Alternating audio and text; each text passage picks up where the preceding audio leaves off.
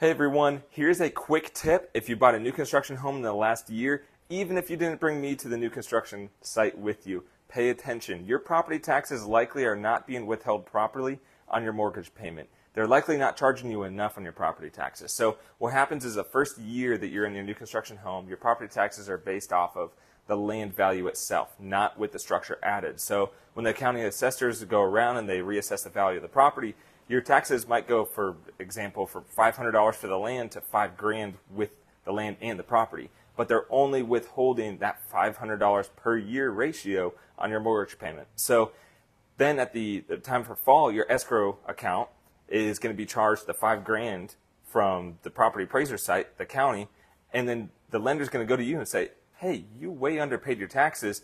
We have to make up that shortage. We're going to increase your mortgage payment significantly. Don't get caught in this. If you have any questions, let me know. I'm happy to help.